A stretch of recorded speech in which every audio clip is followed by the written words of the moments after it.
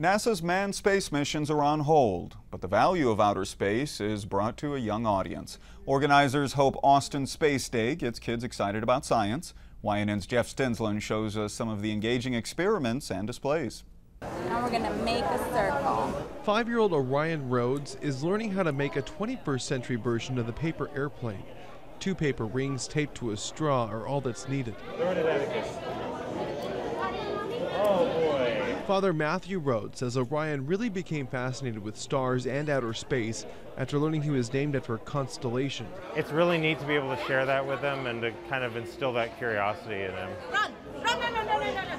Others Orion's age also run across a mixture of cornstarch and water and try to keep their feet dry. Judith Reis explains how it works. When you are gentle with it, it acts like a liquid. If you're tough, it resists you like a solid. Beyond the hands-on demonstrations and constellation cutouts, visitors had the chance to learn about space missions and hear from astronaut Rick Linehan.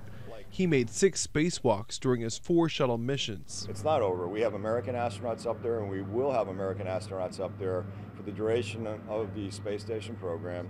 Linehan says the next generation of U.S. manned spacecraft will return within the next 5 years, either through government or commercial backing, if not both, which is why he encourages youngsters to focus on science, technology, engineering, and math, or STEM.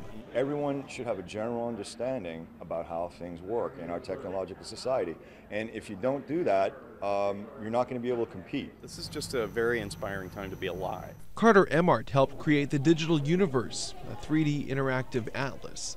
He remembers how a trip to a space exhibit when he was 3 launched his career. Emmart hopes this space day is a launch pad for 5-year-old Orion. In Central Austin, Jeff Stensland, YNN.